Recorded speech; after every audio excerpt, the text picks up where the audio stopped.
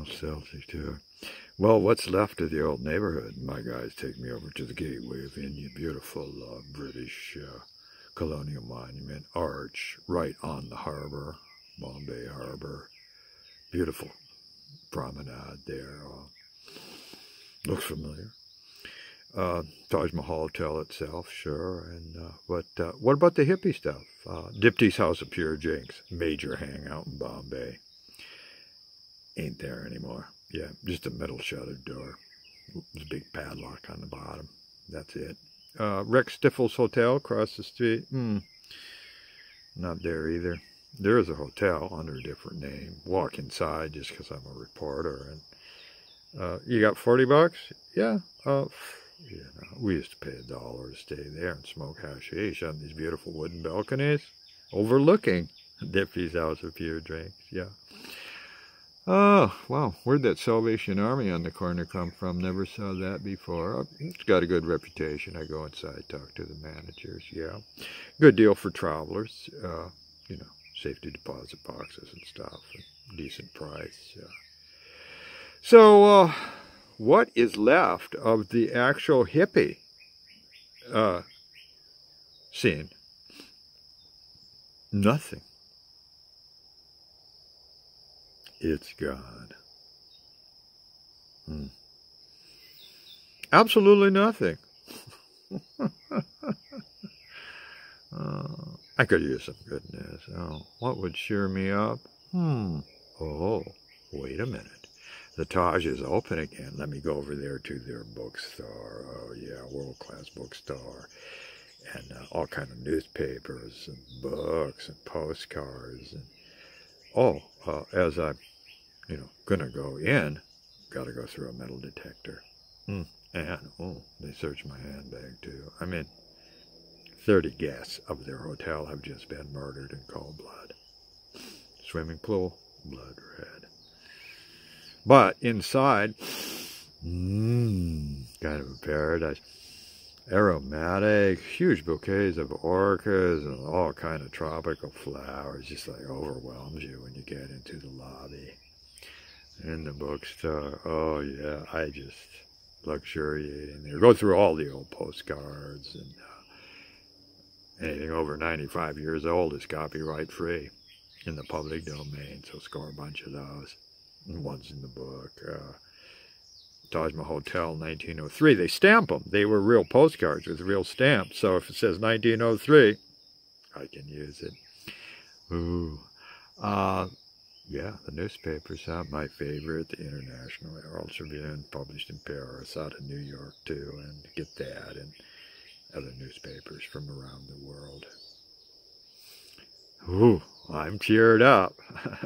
Well, back down in the street, just a couple blocks away, I go to the agency called Reality Tours that does tours, sensitive tours, to the Dharavi slums.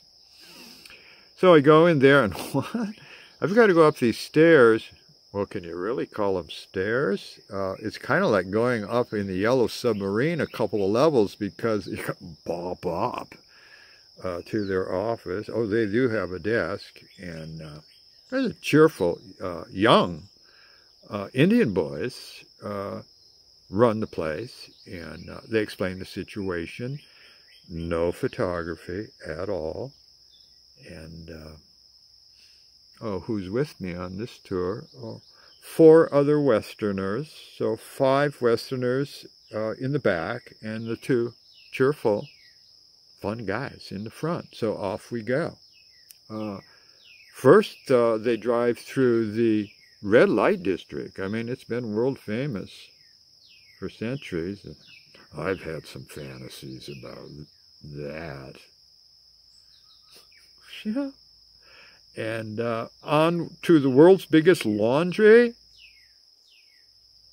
Miles and miles of people like slapping clothes against concrete, dyeing vats.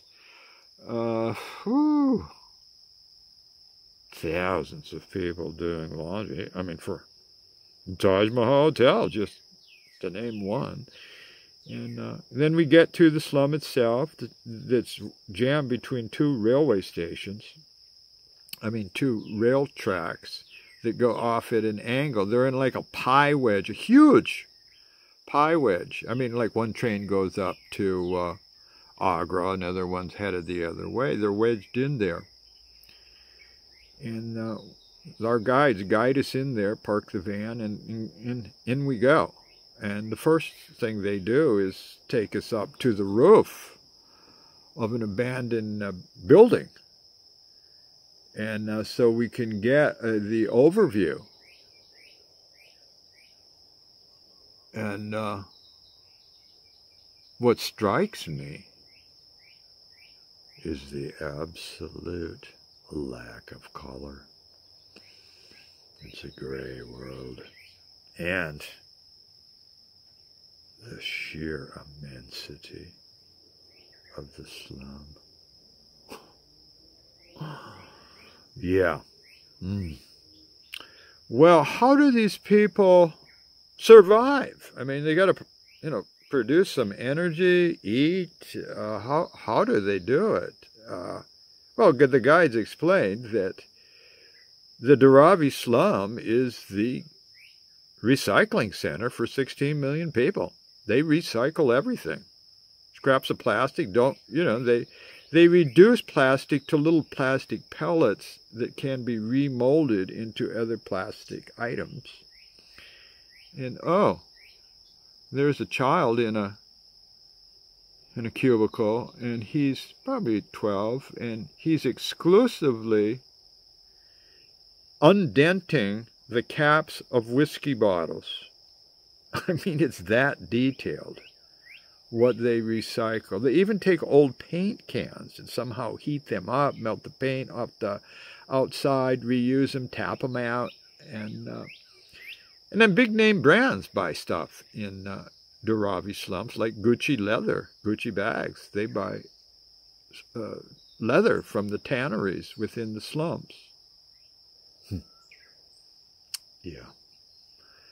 Then we walk past, they have streets. They have like 10,000 people who take clay pots, These people came in from Gujarat centuries ago, generations ago. And just that guild is 10,000 of them doing that. And they actually rent little apartments there to other slum dwellers. Well, I asked the boys about that. Yeah, he says, oh yeah, they're expensive. They're like $80 a month. I seriously consider moving in. $80 a month? Well, I'd have plenty of friends. And, yeah. File that away. If I ever disappear, yeah, check out the Dharavi slums. I'll be up there. I'll make a studio, art studio there. Yeah. They're all Earth people. They're all my brothers and sisters. Nothing to be afraid about. They're Earth people trying to get through the day. Just like me. Well, thanks, guys. When we get to the very end, we're going to get picked up in another minivan. We end up in a little classroom where Westerners are teaching the slum dwellers English. They're a non-governmental organization, an NGO. And the reality tours gives half the price of the tour ticket to these folks. See how the circular kindness is going around.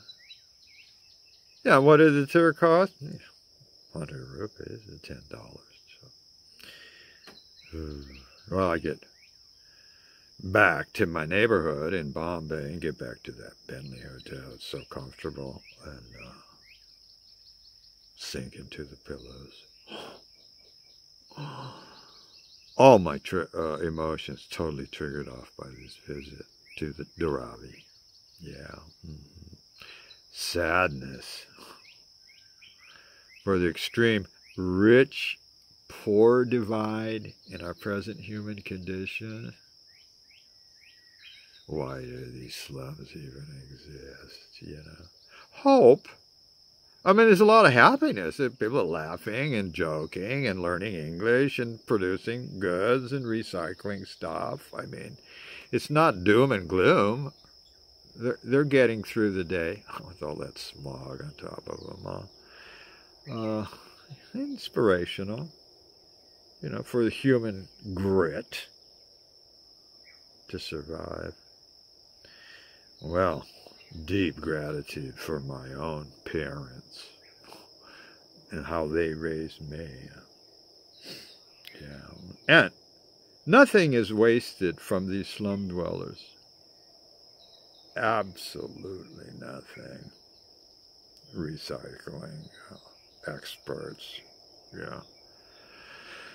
Well, you know, last thing to do in India, walk over to the Cafe Leopold since 1872. Walk over there with my camera and notepad and interview the surviving waiters and manager.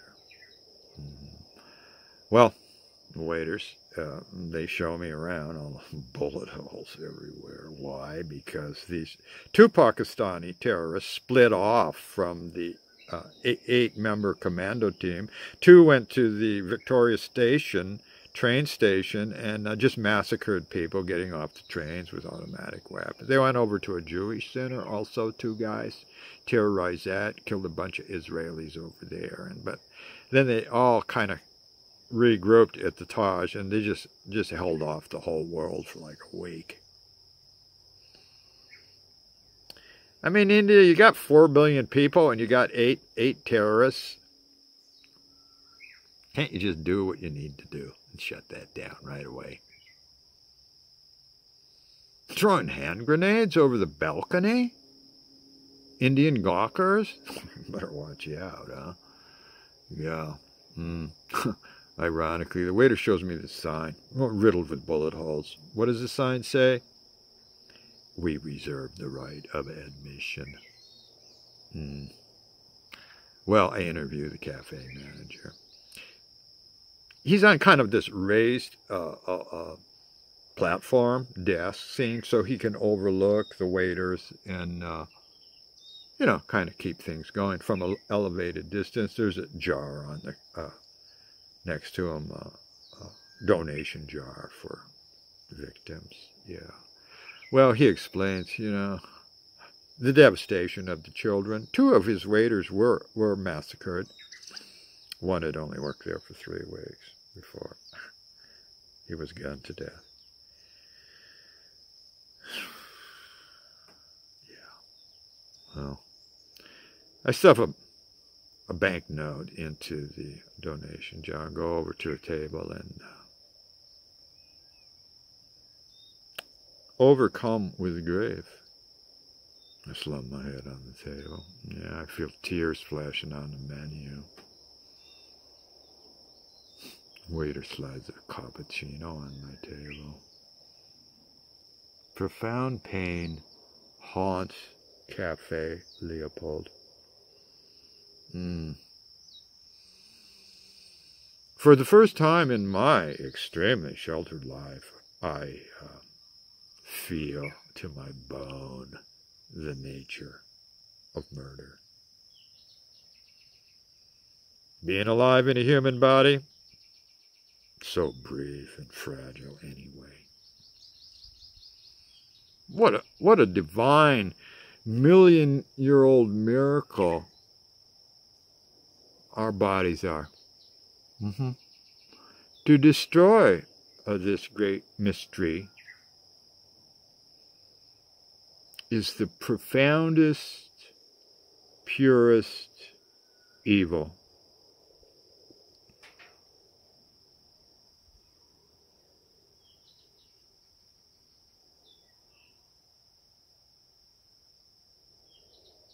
I'm shaking. Absolutely unprofessional anymore. Forget about the story. Hey, where's the good old-fashioned peace and love? I mean, we hippies courageously went overland from Istanbul to Kathmandu in Goa. As a 20-year-old, I myself, hung out with peasants in Greece. I lived in a cave there and traveled overland and really enjoyed the Turks. Wonderful people and culture. Went into Iraq from there, had amazing experiences hitchhiking oil tanker trucks into Baghdad. Cost Americans $2 billion shock and awe to get into Baghdad. Cost me sticking my thumb out, being a kind, common human being like the truck driver. I mean, yeah, Syria, Aleppo. I mean, Aleppo rings off all the wrong stuff now. The siege, the massacre of Aleppo, ISIS. Yeah, there was a Bedouins along that road. Saved me from sunstroke, took me off the road, gave me yogurts, water, for free. I just kind humans being kind to other humans. That's the essence of what you learn. Iran, wonderful people there. Lovely Iranians, yeah. Special place in my heart for the Iranian people. Got lost in sand dunes down outside of Bandar Abbas. I would have died. Persian sheik saved my life.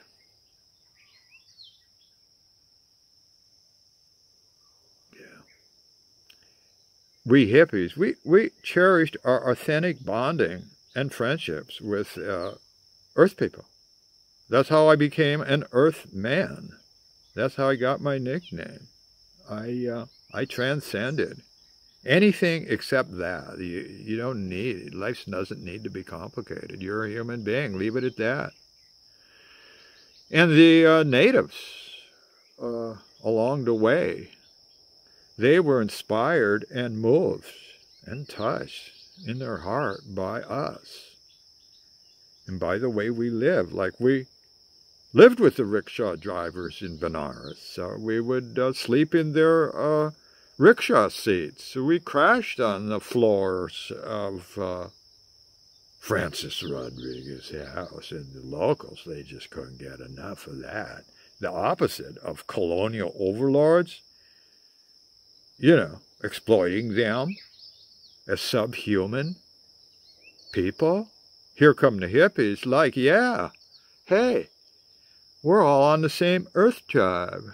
What's up? That's where we're coming from. And that's where I'm still coming from. When you become an Earth person, you just go, and you realize that all of that intolerance, putting down this person, oh, you're transgender? Fuck you. What? Or, what? You're Iranian? You must be a terrorist.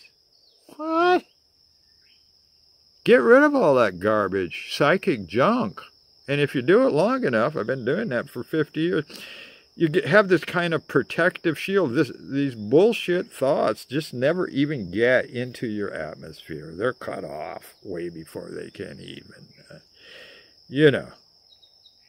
and it makes your life really happy because there's only really brothers and sisters everywhere. Everywhere.